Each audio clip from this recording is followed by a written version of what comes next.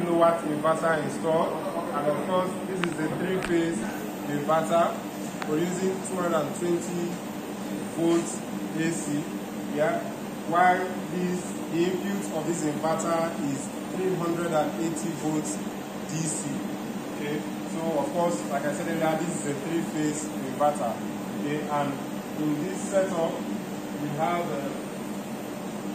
4 charge controllers, and this device above is the PV combiner.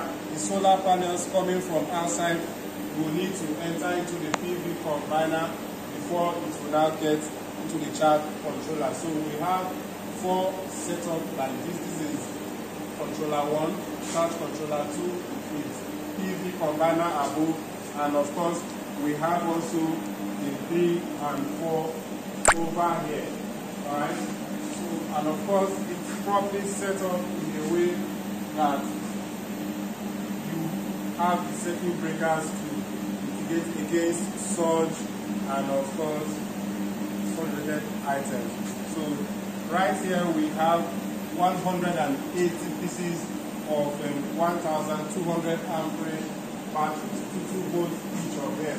Now this device is meant to power a factory, to power the machines in a factory, okay?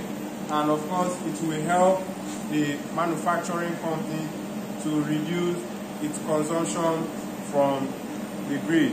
So like I also introduced earlier, this is an intelligent inverter, online inverter that you can monitor from anywhere you are in the world. Tamfon has provided applications for you to be able to monitor on your phone using Wi-Fi or on your laptop or desktop computers.